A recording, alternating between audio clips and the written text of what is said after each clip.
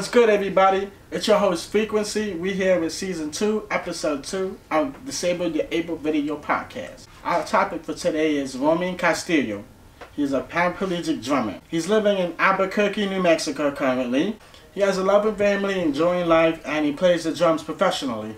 And then, tragedy strikes. He got shot 4 times during a home burglary at the age of 37, which permanently disabled him.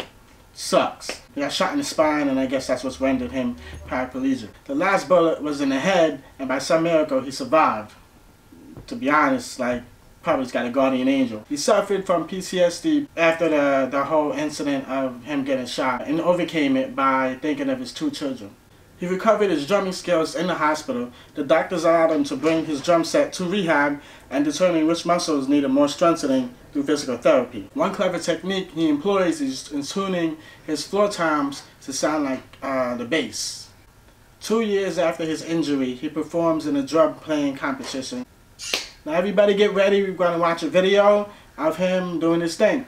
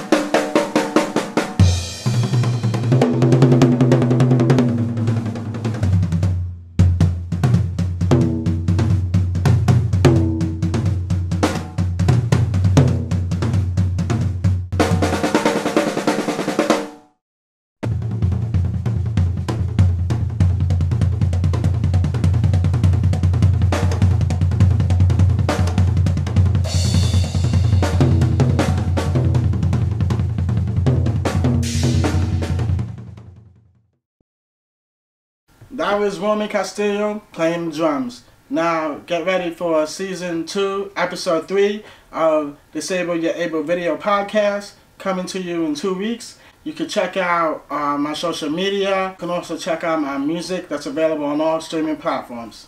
Thank you for watching.